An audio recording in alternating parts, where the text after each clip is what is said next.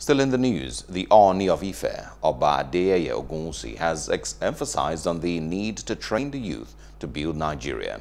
Ooni stated this during a press conference to kickstart the 2021 Royal Young Leadership Forum, a pet project of the monarch centered on youth development.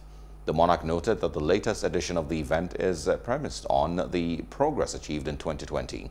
He said the 2021 edition is more committed to upholding its fundamental objective of breaking protocols and barriers impeding youth development in Nigeria.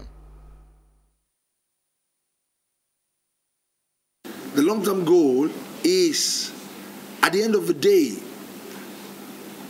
put together nation builders, reorientate the mind of youth, get them busy, enough of putting blame on government, create a web link, a chain, a blockchain, in terms of a pyramid, like a typical Asian tigers. So what we want to do is we want to bring African leopards. We are not going to go through the route of Asian tigers. We will call them African leopard. Leopard is the wisest animal in the jungle. So we call them African leopards. They are leopards. They're wise. They can do anything.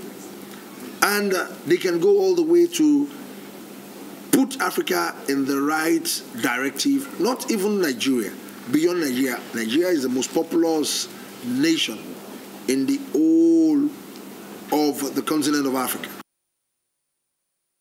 Hello, hope you enjoyed the news. Please do subscribe to our YouTube channel and don't forget to hit the notification button so you get notified about fresh news updates.